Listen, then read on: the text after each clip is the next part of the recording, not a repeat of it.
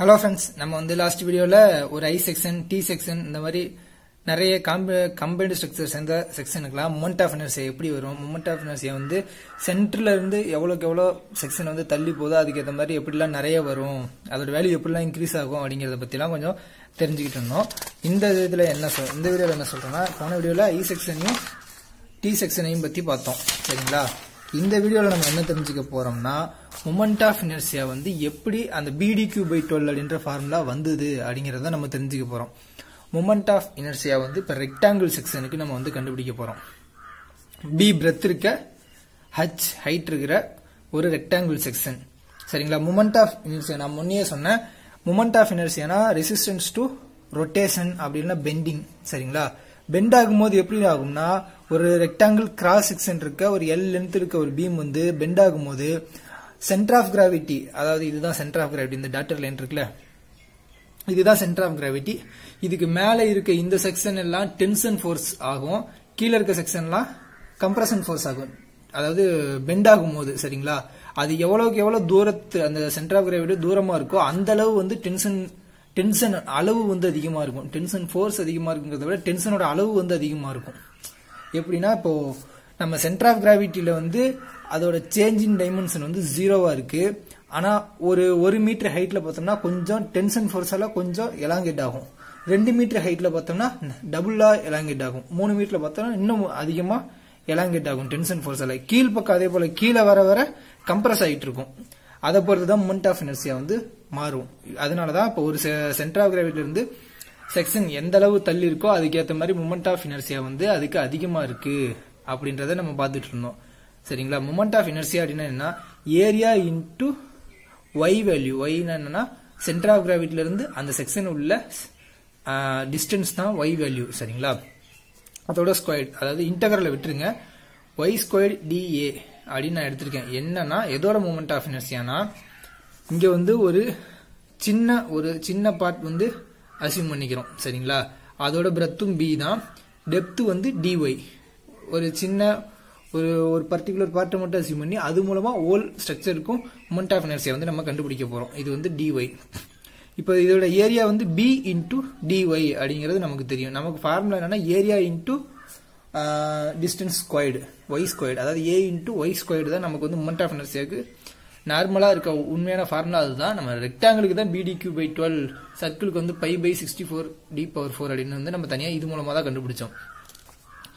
இப்போ இந்த ஒரு செக்ஷனுக்கு வந்து y ஸ்கொயர் dA அப்படின்னா இது வந்து இந்த ரெக்டாங்கிளோட ஒரு சின்ன பார்ட். அப்போ ஹோல் ரெக்டாங்கிளுக்கும் பார்க்கும்போது இன்டகிரேஷனை யூஸ் பண்ணுவோம். இன்டகிரல் எதுக்கு யூஸ் பண்றோம் நமக்கு தெரியும். ஒரு சின்ன பார்ட்டை கண்டுபிடிச்சிட்டு அது மூலமா மொத்த எல்லா பார்ட்டுக்கும் வேல்யூ கண்டுபிடிக்கிறது தான் இன்டகிரல் யூஸ் பண்ணுவோம். இப்போ இனர்ஷியா, மொத்த இனர்ஷியா எக்ஸ் ஆக்சிஸை பொறுத்தீங்க IXX, நான் இங்க கடைசியா எழுதிருக்கேன் IXXன்னு. Integral of y square dA அப்படின்னு நம்ம பார்த்துட்டோம். சரிங்களா?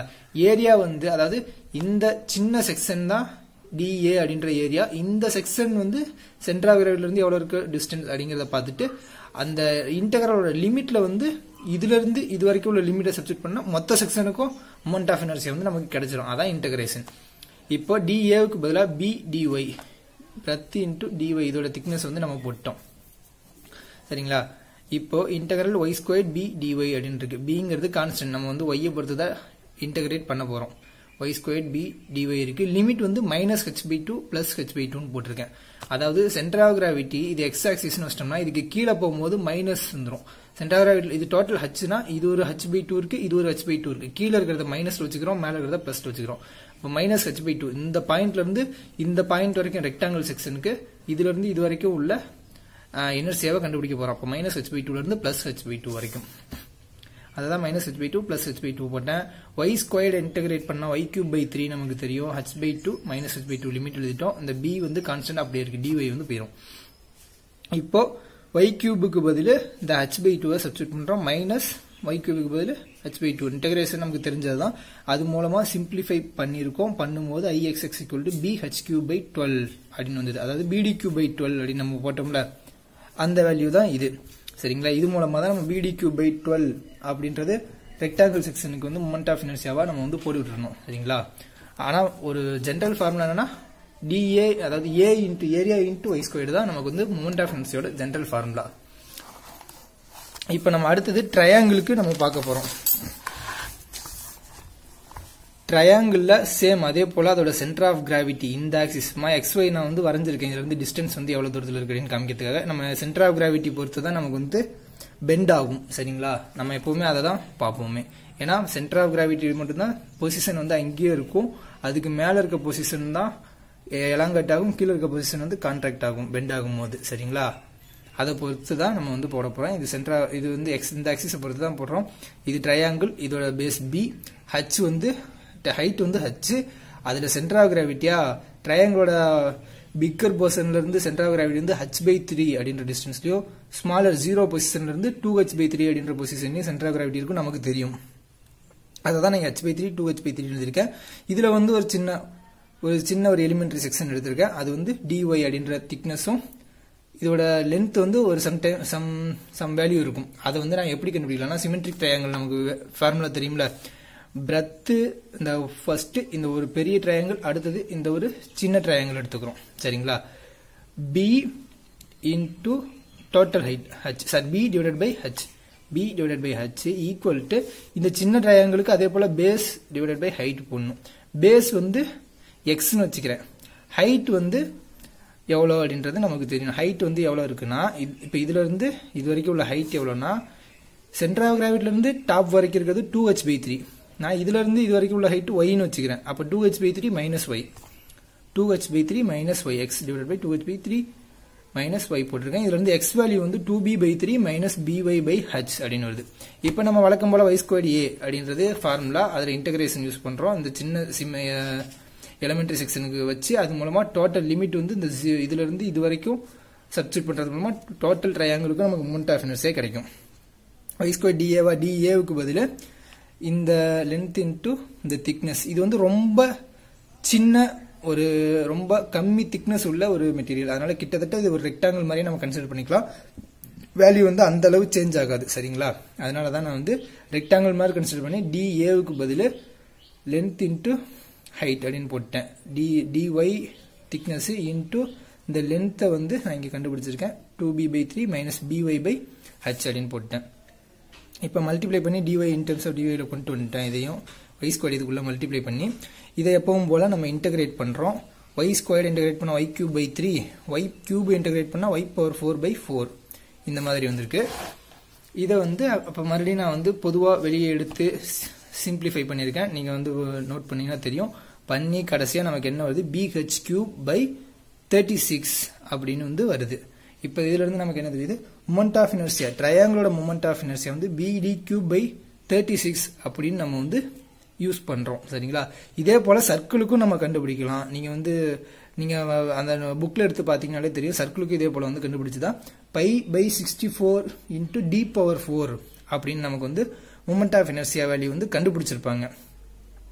சரி, நம்ம வந்து moment of இனர்ஷியானா rotate, resistance to rotate அப்படின்னு சொல்றோம். நம்ம ஏன் இந்த மாதிரி dA × y² போடுறோம்னா, dA ஒரு ஏரியா இருக்கு. சரிங்களா, நான் வந்து ஸ்டார்டிங் மொமெண்ட் ஆஃப் இனர்ஷியோட ஃபர்ஸ்ட் இந்த வீடியோல பாத்தீங்கன்னா மொமெண்ட் ஆஃப் இனர்ஷியா அப்படின்னா பிசிக்ஸை பொறுத்த வரைக்கும் என்னன்னா, அந்த மாஸோட சென்டர்ல இருந்து அந்த டிஸ்டன்ஸ் தான் நம்ம வந்து சொல்லியிருப்போம். அதாவது ஒரு பெரிய மாஸ் அதோட வெயிட்டை பொறுத்து தான் அதோட ரெசிஸ்டன்ஸ் வரும் அப்படின்னு சொன்னோம். அது வந்து 3Dக்கு. சரிங்களா, 3 டைமென்ஷன் அதோட வெயிட்டை வச்சு நம்ம வந்து சொல்லுவோம். நம்ம வந்து இந்த சிவில் இன்ஜினியரிங்ல 2 டைமென்ஷன்ல தான் பார்த்துக்கிட்டு இருக்கோம்.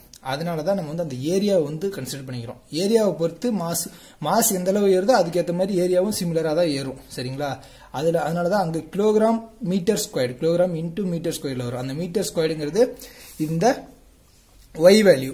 சரிங்களா, அந்த சென்டர் ஆஃப் கிராவிட்டில இருந்து அந்த இது எவ்வளவு தூரத்துல இருக்கு, அந்த ஒரு செக்ஷன் மட்டும் எவ்வளவு தூரத்துல இருக்கு அப்படின்ற டிஸ்டன்ஸ் தான் y வேல்யூ. அதுவும் இதுவும் கிட்டத்தட்ட ஒன்னு தான். அது 3 டைமென்ஷன்ல பார்க்கும்போது அதை வச்சுக்கலாம், 2 டைமென்ஷன்ல பார்க்கும்போது வந்து நம்ம இதை வச்சுக்கலாம். சரிங்களா, ரெண்டும் கிட்டத்தட்ட ஒன்னு தான். நம்ம மாஸ் 2 டைமென்ஷனுக்கு மாஸ் சொல்ல முடியாது, அதனால நம்ம ஏரியா யூஸ் பண்ணிக்கிறோம். சரிங்களா, அது மூலமா தான் நம்ம வந்து கண்டுபிடிக்கிறோம். இப்ப நமக்கு கிடைச்ச ஃபார்முலா என்னன்னா, மொமெண்ட் ஆஃப் இனர்ஷியா அப்படிங்கிறது bd³/12. அதாவது இது வந்து மாறும், இந்த வேல்யூ மட்டும் ஷேப்பை பொறுத்து மாறும். Plus a × y - y1 whole squared அதாவது இது வந்து மொமெண்ட் ஆஃப் இனர்ஷியா தான். BdQ/12 அப்படிங்கிறது சென்டர் ஆஃப் கிராவிட்டியும் அந்த ஒரு செக்ஷன் ஒரே ஒரு செக்ஷன் சிங்கிள் செக்ஷன் இருக்கு அதோட சென்டர் ஆஃப் கிராவிட்டியும் நம்ம அந்த ஒரு செக்ஷனுக்கு சென்டர் ஆஃப் கிராவிட்டி பார்க்கும்போது BdQ/12 வரும். அதோட வேல்யூ வந்து எந்த அளவு இன்க்ரீஸ் ஆகும் அப்படின்னா இப்போ வந்து ஒரு ரெக்டாங்கிள் செக்ஷன் இருக்கு. இந்த செக்ஷன் மட்டும் இருக்குன்னா இதோட சென்டர் ஆஃப் கிராவிட்டி மொத்த மெட்டீரியலோட சென்டர் ஆஃப் கிராவிட்டி இந்த ஒரு செக்ஷனோட சென்டர் ஆஃப் கிராவிட்டி சேம் பாயிண்ட்ல இருக்கும். BdQ/12 ஒருவேளை ஒரு சென்டர் ஆஃப் கிராவிட்டி வேல்யூ வேற இடத்துல இருக்கு. இதுதான் centre of gravity point X. இந்த ரெக்டாங்கிள் வந்து சம் டிஸ்டன்ஸ் y1 அப்படின்ற டிஸ்டன்ஸ் தள்ளி இருந்ததுன்னா அதோட மொமெண்ட் ஆஃப் இனர்ஷியா வேல்யூ வந்து இன்க்ரீஸ் ஆகும். எந்த அளவு இன்க்ரீஸ் ஆகுதுன்னா a × y - y bar whole squared அப்படின்ற அளவு இன்க்ரீஸ் ஆயிருக்கு. சரிங்களா? அதை தான் நம்ம வந்து இதுல பாக்குறோம். y - y bar அப்படிங்கிறது இதுல வந்து y bar கிடையாது, மொத்தமா y டேஷ்னு y பார்னு வச்சுக்கோங்க. y1 கிடையாது, y பார்னு வச்சுக்கோங்க.